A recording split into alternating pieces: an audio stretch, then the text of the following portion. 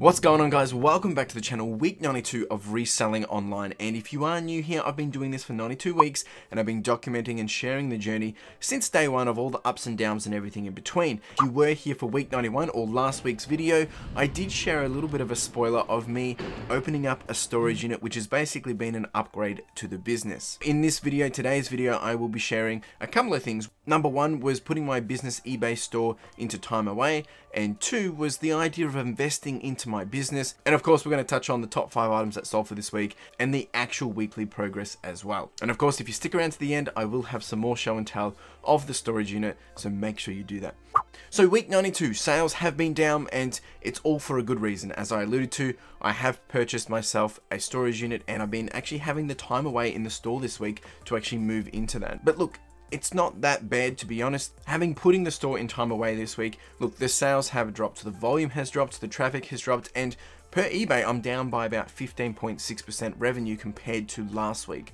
I'm not too concerned by this because, you know, there is a huge silver lining. I'm moving into a storage unit. I have made this huge investment for my business to move into the storage unit, and in theory and on paper, this is going to help me grow. We're going to talk about that shortly. Let's dive into the top sales for this week. So top item number one for this week was this RM Williams Ramco jeans. Now, these ones I picked up from a bulk lot. I did a big bulk purchase of this earlier this year, and I've been able to pick this up for $1.39. That's an average cost of good, and I've been able to sell it for $59.50. Now, after fees and postage, I have walked away with $38.69 back into my pocket.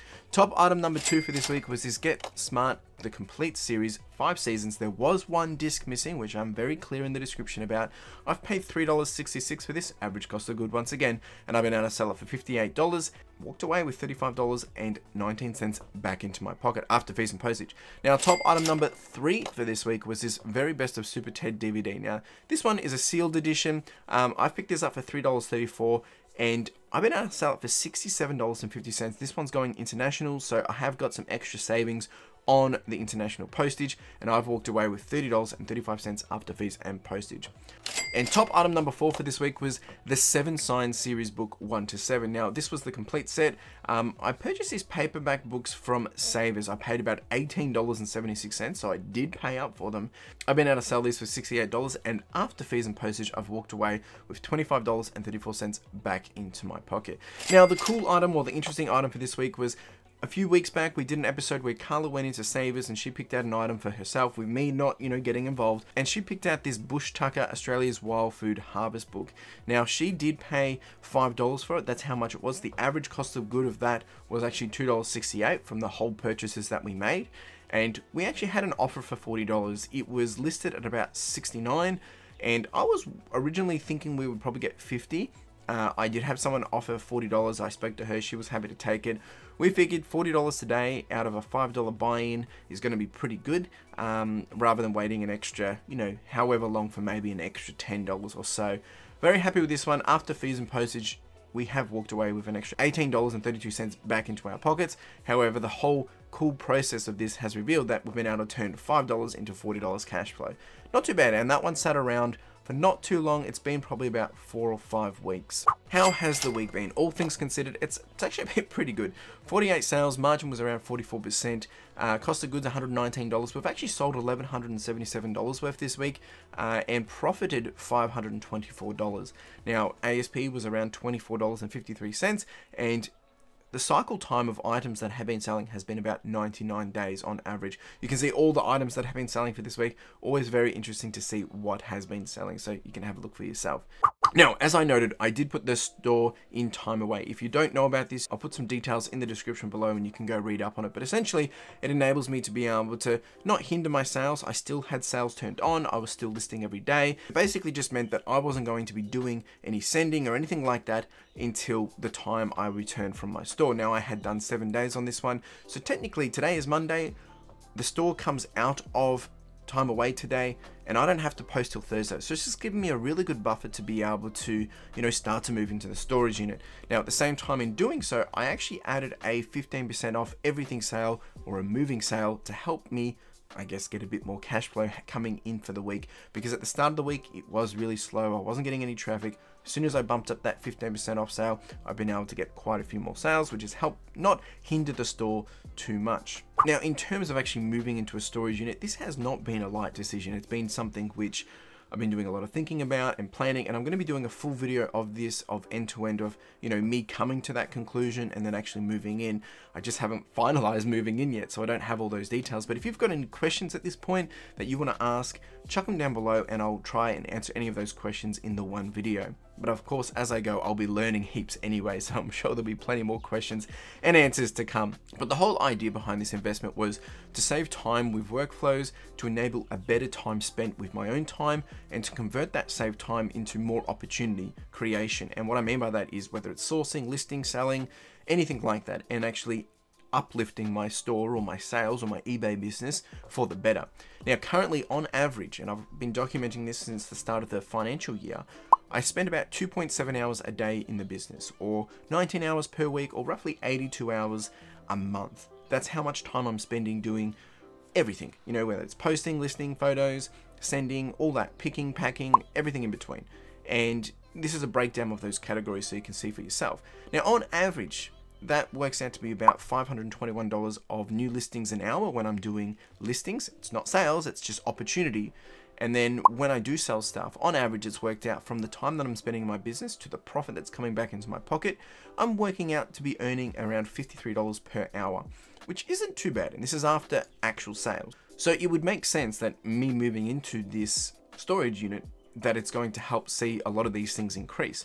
Now, I will be frank, the storage unit is going to be costing me around $500 a month. And that's essentially 10 hours worth of work in the current understanding. So the question will be, can I enable an extra 10 hours of work per month? So if I can save basically about 10% as a minimum per month in this newfound workflow increase or productivity increase or ways of doing business, that's about 8.2 hours enablement, or $434 if we talk about profit. So I'm estimating on paper that it should be about 15 to 20% improvement with time, which means I'll be obviously beating that $434 and beating that $500. But of course, this is all on paper, this is all on theory, and I have to actually do the work and see what happens. So come along for the ride and see if we make this happen. I'm pretty excited to see if we can make it happen. Now, I do have a sneak peek for you of the unit, so make sure you do stick around for that. But I'm excited to see what this actually opens up, and it also further enables some new opportunities. It's going to enable me to do a better picking process, a better shipping and packing process, a better photo and listing process, and also just excited to learn new ways of doing things in my business, which, you know, I haven't done before. I'm also excited to be able to share some new kind of videos and content that I haven't been able to create for you guys before. Some of the things I used to hesitate in sharing or not wanting to share simply because being at home, you know, it's private. I wanted to be personal about some of that stuff, and I didn't want to be sharing the layouts of where things are in my home, which I hope you can understand. But now that I'll be off premise and I'll be in a new place where I can operate and things will be a lot easier to do, I'll have some new chances to be able to share some of that content, and I've got some exciting things that I've been thinking about that I really want to share and actually document with you. So without any further delay, let's have a look at the storage unit. If you do have any questions, comments, chuck them down below, and I'll do my best to answer them as we proceed over the coming weeks. Enjoy. Time to move in.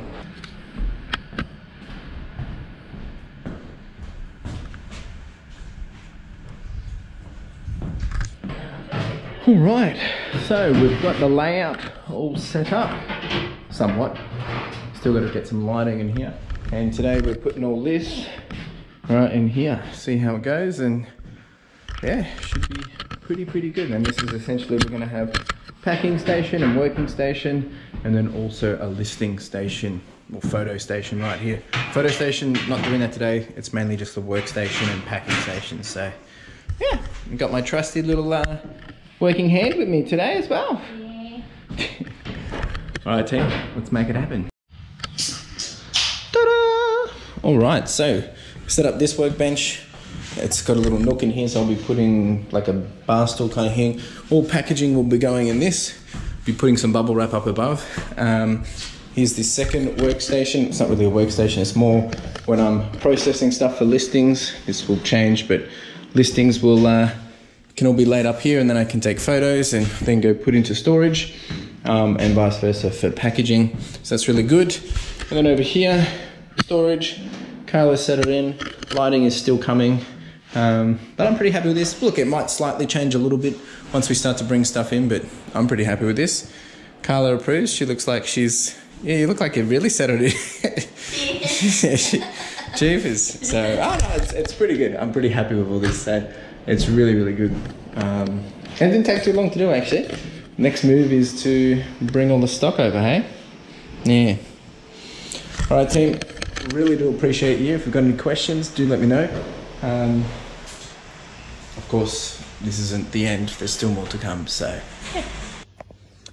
All right, team, here is a little bit more of a sneak peek of what's to come. I'll be taking you through all this later, but just spent the weekend, or the week, actually bringing in all of this, and everything that I want here is almost here. Still got to bring a bit more media here.